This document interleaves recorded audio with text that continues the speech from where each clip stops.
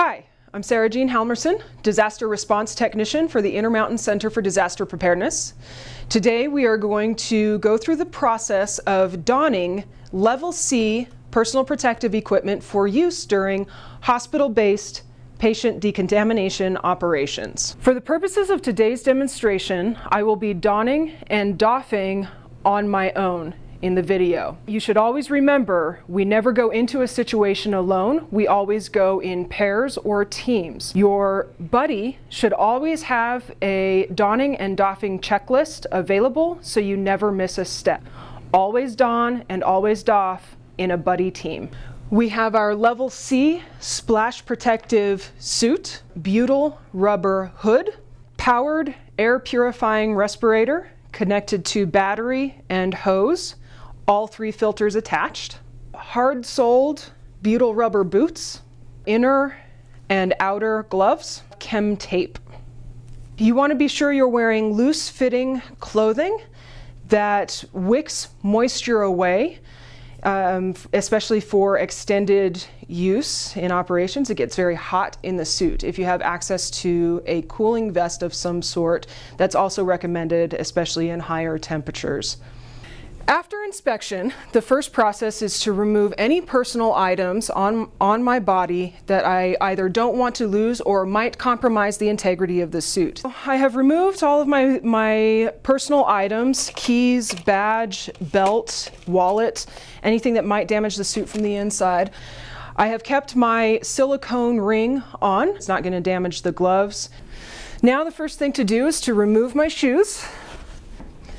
And I will go ahead and get into this suit.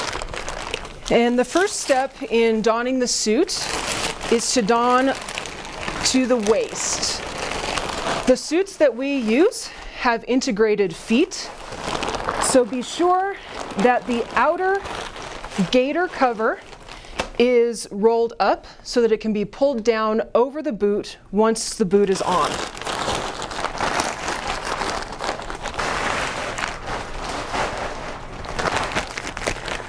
I'm going to zip halfway up to my waist so that once I apply the papper, it is over the zipper.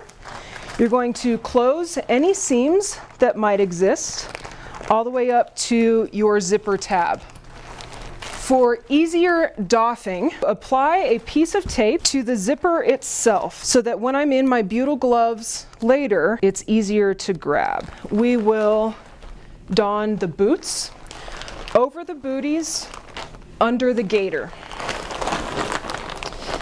If your suit does not have the integrated feet, then you still want the outer layer of the suit to go over the boots.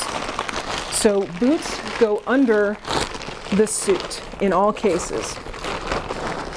If you do have the integrated bootie, make sure that as your foot goes into the boot, you avoid bunching or twisting the foot so that it doesn't restrict blood flow to your toes, make your foot go numb in the middle of operations. Once your feet are in the boots, they can be taped. Always leave a tab that you can grab yourself if needed. Ensure that the tape goes over the bottom seam of the leg and attaches directly to the boot itself. With each filter, there is a cap on either end. Both caps must be removed for adequate flow through the papper itself. Remove the tab and apply the filter to the papper. We'll attach the battery. Attach the hose to the hood itself. Ensure that it snaps securely into place. Don the inner gloves.